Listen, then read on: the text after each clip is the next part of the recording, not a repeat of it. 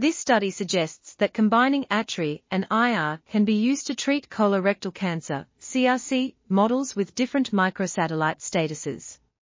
It found that this combination can increase CD8+ T-cell infiltration and enhance the efficacy of anti-PD-L1 therapy.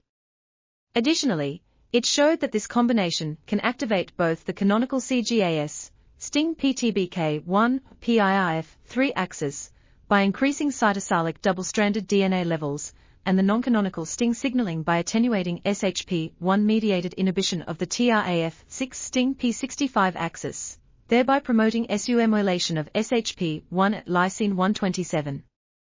This results in stronger innate immune activation and reinvigoration of the cold tumor microenvironment, which then facilitates immunotherapy.